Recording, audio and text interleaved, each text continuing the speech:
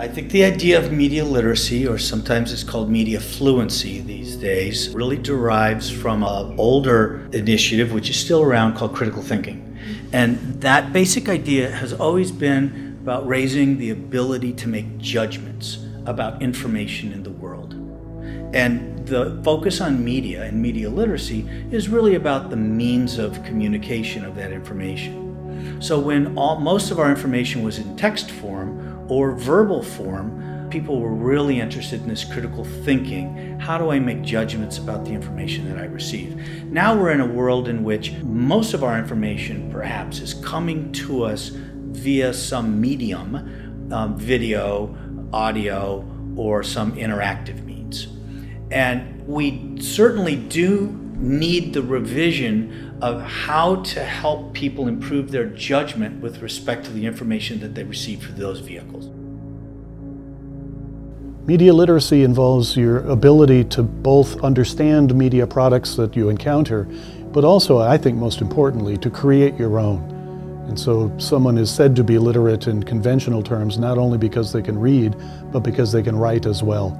And so I think comprehending the kind of media products that you come across, no matter what the technology, is only one half of media literacy. The greater your ability to create new content in any of those technologies, the higher your level of literacy. The ability to analyze content is also, I think, a very central element of what it means to be literate. And again, you know this from conventional literacy because as you get older, you are introduced to the concept of the book report.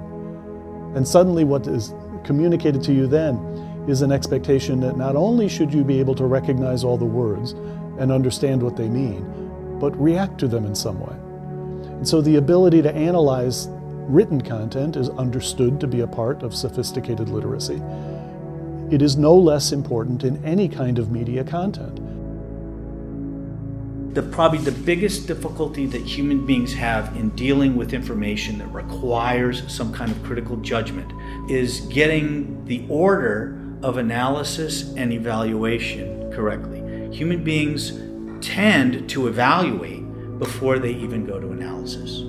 And one of the difficulties of working with media like television and video is that oftentimes that media is specifically designed to influence people on an emotional and visceral level.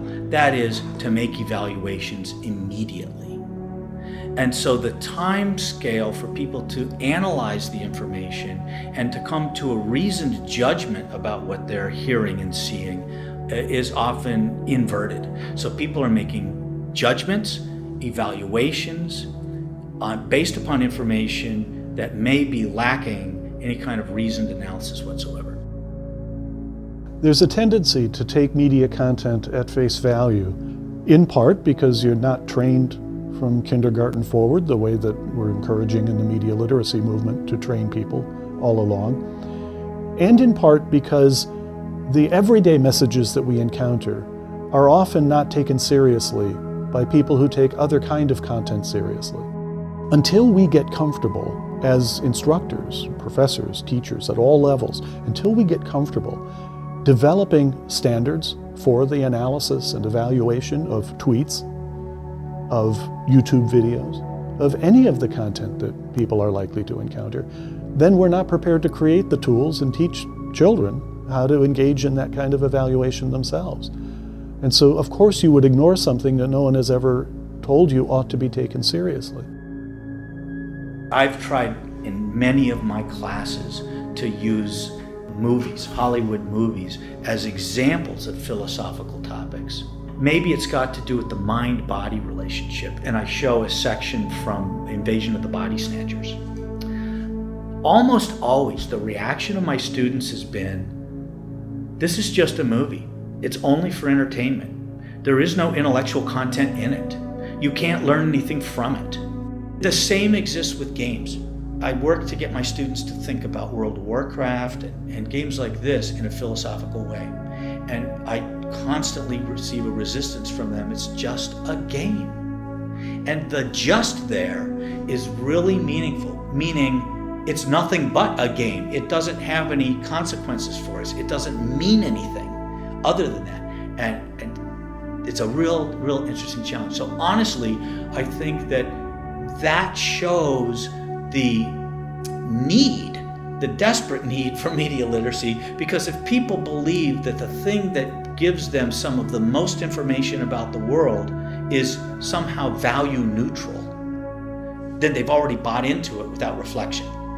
And it's the problem of media literacy to get people to reflect on what they take for granted. I think it's important to begin media literacy in the K-12 stages of education, because if you wait until university to spring on people the idea that in fact there's such a thing as film studies that really take movies seriously, then you're forcing people to remember all the films they ever saw and for the first time wonder if they can apply these new ways of understanding them. The same thing with television, the same thing with the games. The more they start developing that habit of analysis and evaluation, the better they'll get at it. And the more parts of their life they start exposing to those kinds of analysis and evaluation. The later we wait to suggest to them that in fact, all along, the adults around you have known that we have these standards and we have these criteria by which we evaluate these things, the more we deprive them of working those muscles from a very early age. The role that 3D virtual environments may play in the way we communicate with each other in the future has been contemplated for decades now, because the potential for that has been growing and growing and growing. We'll have to learn how to evaluate our behavior in those environments and conclude for ourselves whether we hold ourselves to the same standards in those environments that we do in conventional spaces. Interactive technologies like immersive environments, augmented reality, all of which we're working with in TAC and SMS to bring to students and to faculty, are going to be part of the developmental process. We're going to have critical thinking, literacy and fluency focuses, because the issues that we're talking about with media, which preceded us with text, are going to become even more exacerbated in these interactive worlds. I think that the OSU supports media literacy education in a number of ways, and I think there's room for growth. New Media Communication Program is built upon the idea that we need to support students that have talent and interest in becoming producers of information via media, and that's a very important part of our university.